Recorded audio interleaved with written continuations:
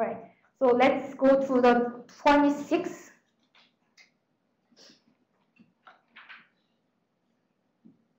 Right, so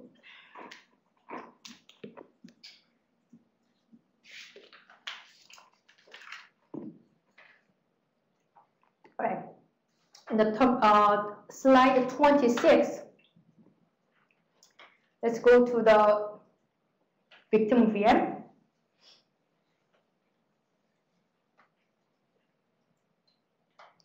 And I just close every window and run regedit. Then let's go to search for the image file execution options.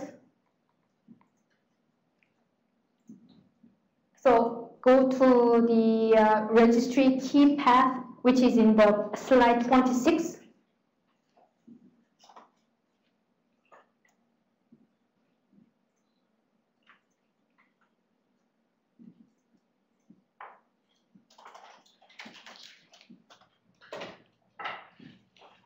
And in the regedit, right, so same thing. Same thing. Yeah. And with usual backward compatibility, the backward compatibility stuff. Windows NT. They haven't cleaned up the registry yet. Okay. Software, Windows NT. I've noticed that they actually rebuilt like parts of the operating system. So, for example, like IP stack, Windows 7 is totally new. And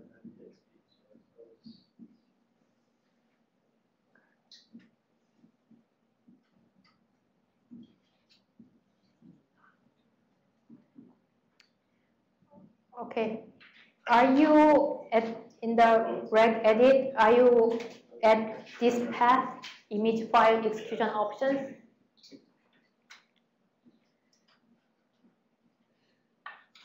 And can you check if there is a task manager? You see here? Entry? You don't, right? You don't. Okay. Now let's see how this image file execution options can be used to persist.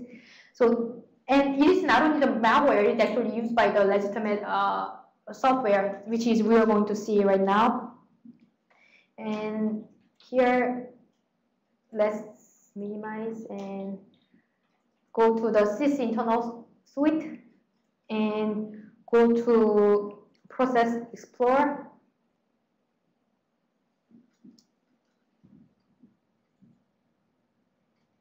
Start. When you select, which one is it? It has options and it has replace task manager, right? And click. And let's go back to registry editor and file. There should be a refresh. Maybe refresh F5.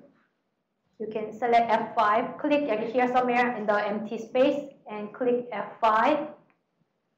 Then you will see the task manager.exe under image file execution option, right? Then you will see the new registry key has been created, and inside there is a value, right? Debugger, right? And it has now path as a system internal suite and process explorer.exe, right? So how about let's close it, close the process explorer and start, run, and start the task manager, task mgr.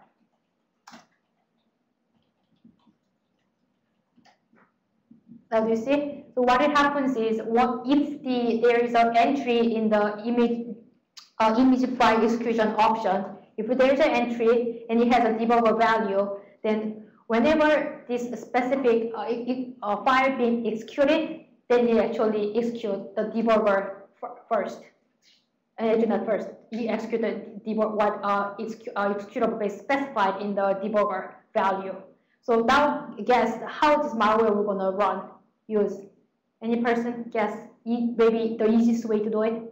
If malware is using this image file execution option, how do you think it is doing? You just replace it certain executable, but then you will notice, okay, I just launched the task manager, but nothing is happening.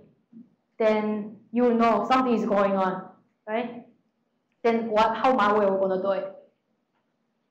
Any guess?